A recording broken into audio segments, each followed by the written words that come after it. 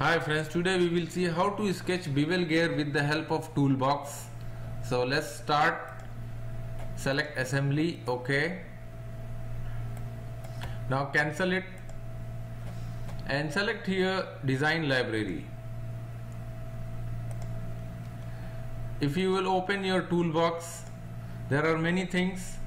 So I will prefer ISO standard. If you will go to ISO standard, there is one option, power transmission. Inside there are two options, chain wheel and gear. Select gear, and here many options for gears, helical gears, spur gears, straight bevel gear, and many things. So we will see what is bevel gear. So just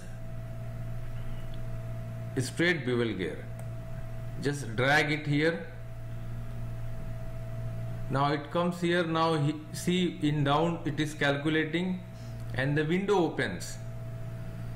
Module, let's say 5, and it will calculate.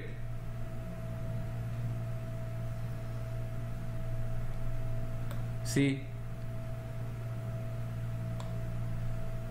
then number of teeth is up to you.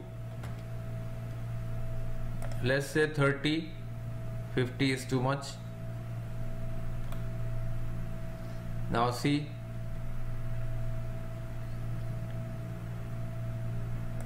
pinion number of teeth, make 40.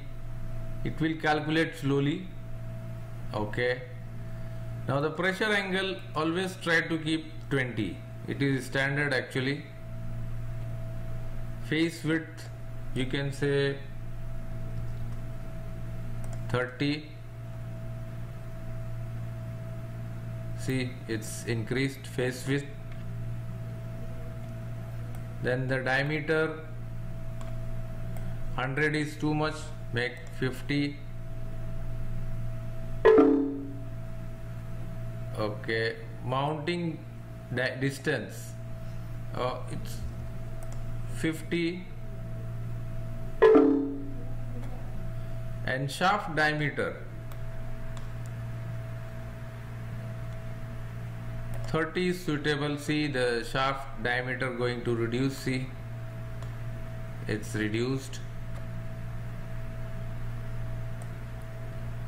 And these all are the standards of gears. So our bevel gear is ready. So this is simple way to create a bevel gear with the help of toolbox in Solidworks. Just click OK. Now it will calculate and it will show your bevel gear.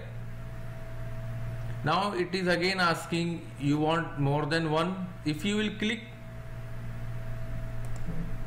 it will again ask. So if you don't want, just cancel it here. Right click, delete. So now this is your bevel gear. So this bevel gear is created with the help of toolbox. And while you are going to save, just click save, and do not save as a assembly. Just click down and select part. Now name